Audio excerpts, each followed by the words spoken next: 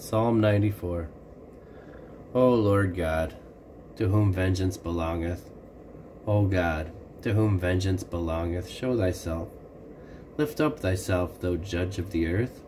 Render a reward to the proud. Lord, how long shall the wicked triumph?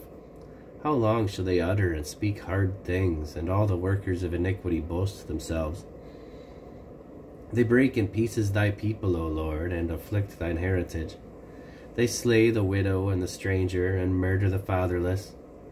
Yet they say, the Lord shall not see, neither shall the God of Jacob regard it. Understand, ye brutish among the people, and ye fools, when will ye be wise? He that planteth the ear, shall he not hear? He that formed the eye, shall he not see? He that chastiseth the heathen, shall not he correct? He that teacheth man knowledge, shall not he know? The Lord knoweth the thoughts of man, that they are vanity. Blessed is the man whom thou chasteneth, O Lord, and teachest him out of thy law, that thou mayest give him rest for the days of adversity, until the pit be digged for the wicked. For the Lord will not cast off his people, neither will he forsake his inheritance. But judgment shall return unto righteousness, and all the upright in heart shall follow it.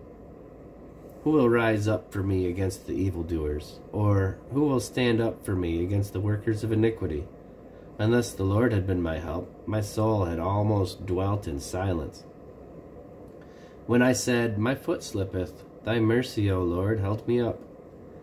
In the multitude of my thoughts within me, thy comforts delight my soul. Shall the throne of iniquity have fellowship with thee, which frameth mischief by a law?